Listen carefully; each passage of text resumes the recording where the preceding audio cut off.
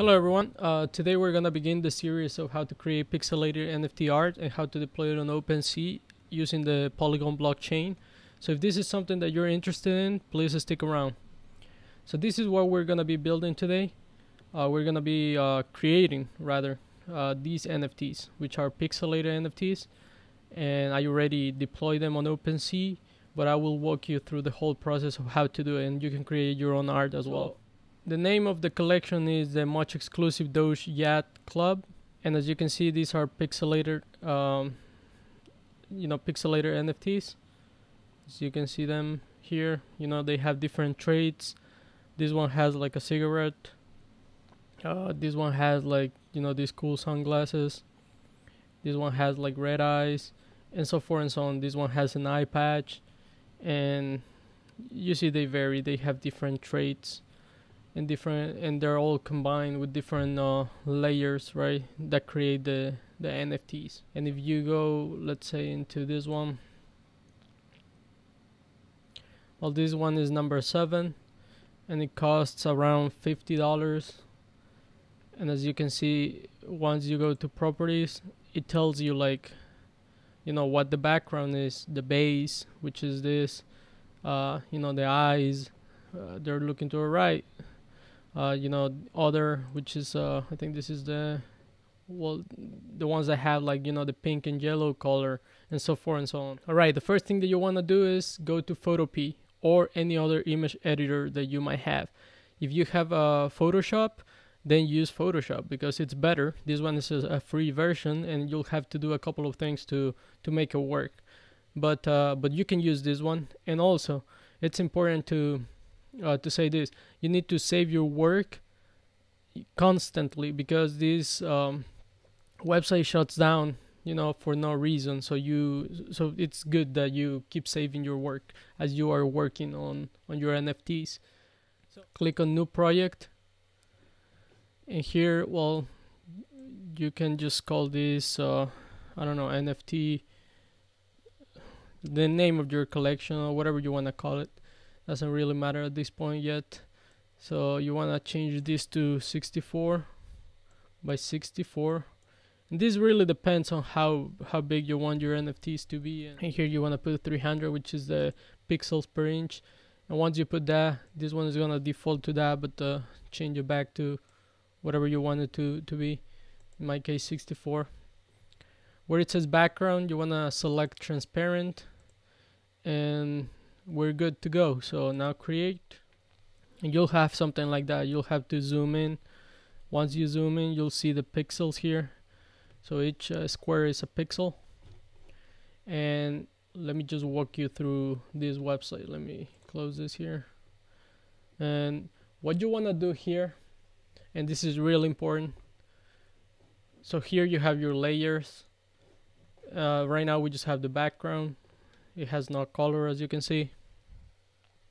And so what you want to do is come here to where the brush tool is, and you want to click where the arrow on the lower right corner is here. Well, if you click on, okay, there, pencil, and you want to select the pencil tool. So let me tell you why you don't want to use the brush tool. So as you can see, there's this circle here, and you can adjust the size going here, and you can set it to, you want to set it to 1 ideally, but you can set it to whatever you want to. So let me choose a color. So red. Let's say that I want to start using the brush tool, right? So then it will gonna paint. I'm gonna paint like if it's a brush. As you can see, you're gonna get something like that. So that's like a heart or something, right?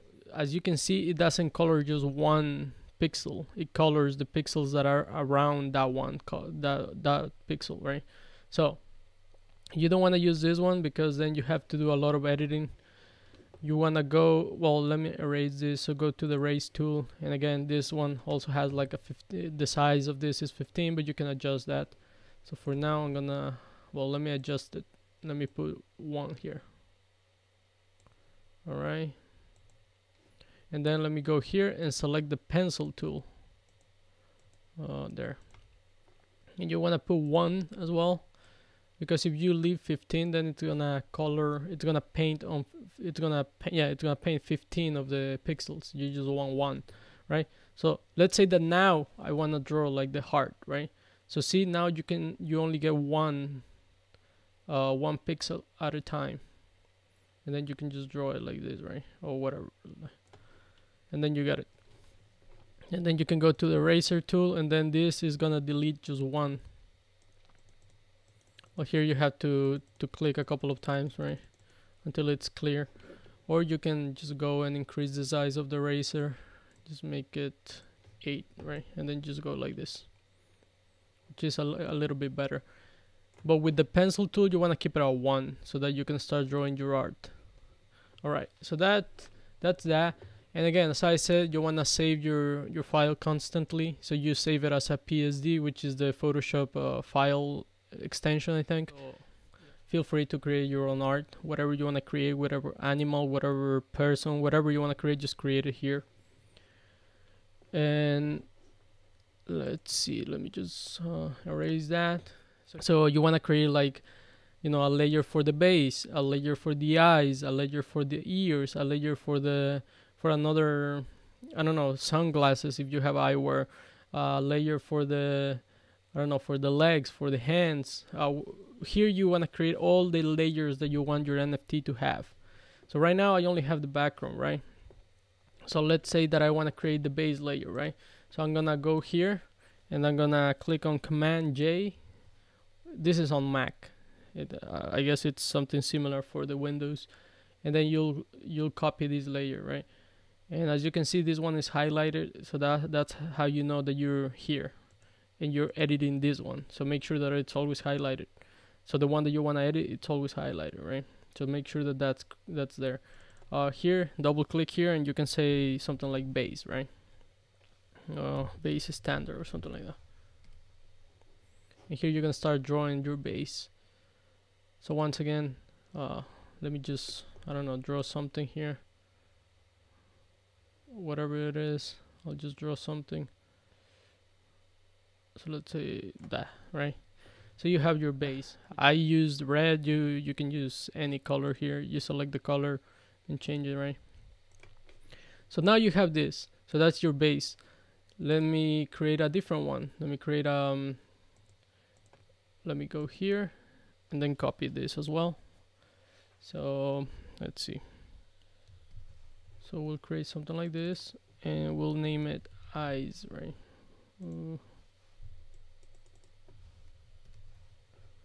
Alright.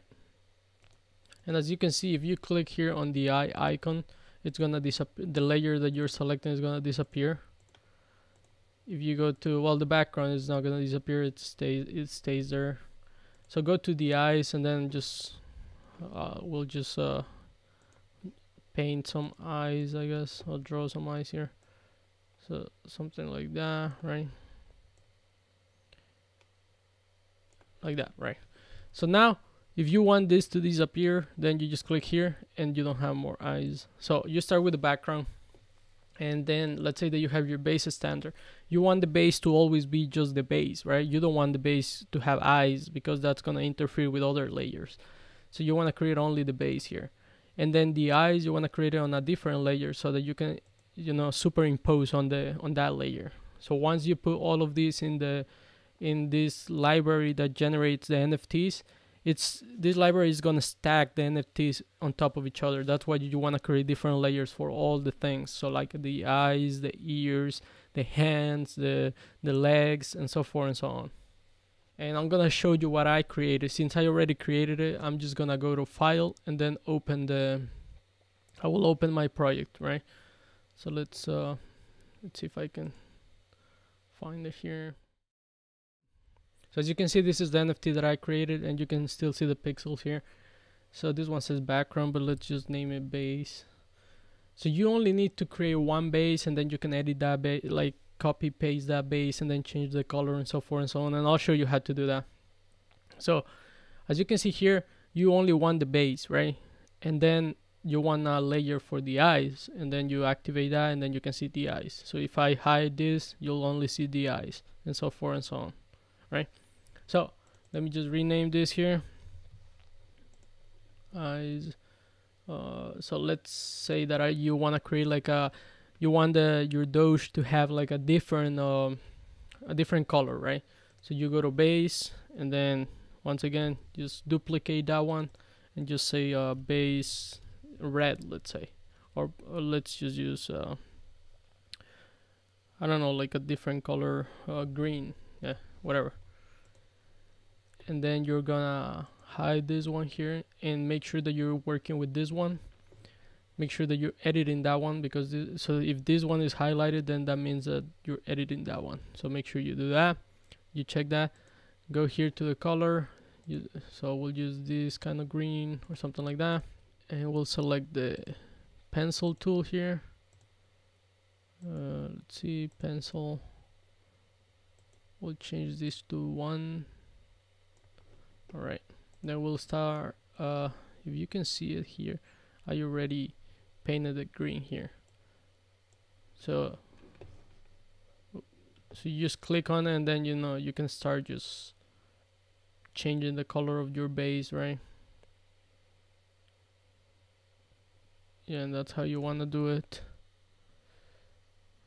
Maybe I should have chosen a different color, but I think you can still see it. So you'll do that for the whole part that you want to change the color for, right? So in my case, this whole thing. Alright, so once you finish, you'll have a base that's a different color, in this case green, right? And if I hide this, you won't see anything. But like, let's say that this is the original base, so then it has a different color. You want the base that's green, you have this one, and then you have the eyes, right? So what we want to do now is, so you'll create as many bases as you want. You'll create as many eye layers as you want. Maybe if you wanted to have I don't know, maybe like a hat, then you'll create a hat layer, and so forth and so on. So once you have all the layers that you want, then we'll do the following. We're gonna save the project first. So we'll go and save the project, and we'll save it as a PSD, right? So we'll do that, and it will save on your computer, and then you can open it up again, right? And then you wanna issue the following command. So you wanna put Alt Command I, and this is gonna pop up a window that says image size, and here you're gonna put 600 by 600, and you're gonna keep this the same, and where it says interpolation, you're gonna pick nearest neighbor, and this is so that the image looks good once we size it up. So now click OK, and you'll have something like that. It's gonna zoom in all the way, and once you zoom out, you'll see that you see how the pixels disappear, or at least you don't see them.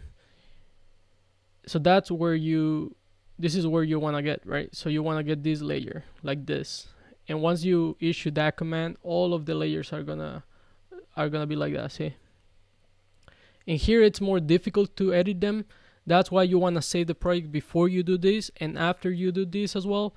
So now that I have the layers, I'm gonna save it here, and I'm gonna save it again, and then I'll just rename it like layers after sizing up, or layers afterwards, or something like that. And the other one, you can name it something like layers before sizing it up, right? So you want to do that, and then you want to save these layers. These are the ones that you want to save. So go to File, and then export it as PNG, and here already has all the parameters that you picked when you sized it up. So you want to keep those, and then you just go and save it, and then do the same thing with the other layer, and you want to do this with all of the layers that you have. So PNG, once again save it, and then the eyes, same thing, export it as PNG, and then save it. Alright, so you're gonna have more layers, and I'll show you, I'll have more layers the next time that I pick up this tutorial, because I'll be creating more just to show you. So once you do that, you're done with this for now, and you want to go to your desktop and create a new folder called the name of your collection, Doge Yacht Club in my case. Oh, it's already taken. So NFT, just name it NFT test or something like that. We'll go here and we'll create a new folder that will be called NFT layers. Just that's it, just NFT layers, right? And here you'll go and create a new folder if you want to be more organized. And here you'll put like base, and then you'll create another one that says eyes or something like that. And if you have more things, more traits, then you'll create more, right? So then you'll select the files. So I'm looking for them here, and I'm gonna put them here.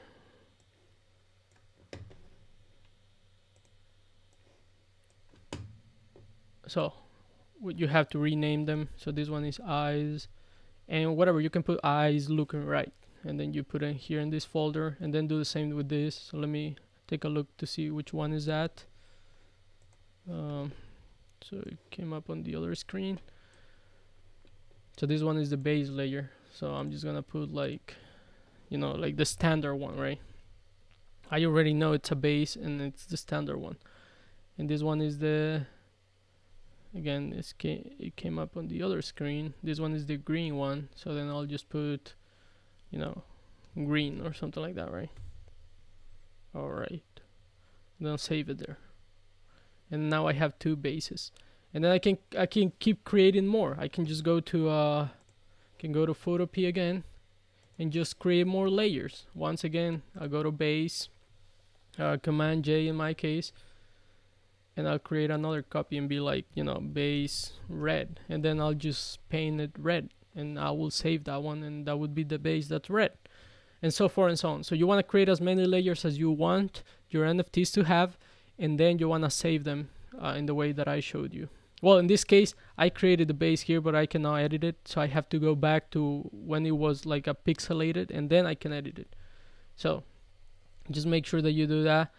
Yeah, we're gonna stop here. So you're gonna create your layers. It's the first thing that you want to do, and you want to save your work all the time. Again, you want to create your layers, you're gonna download them, and you're gonna organize them by folders, so based on whatever you have. And we're gonna pick up after that to create the backgrounds and align the layers, so that once we put them in the library, and then the software is gonna stack them correctly, and they're gonna be aligned with each other.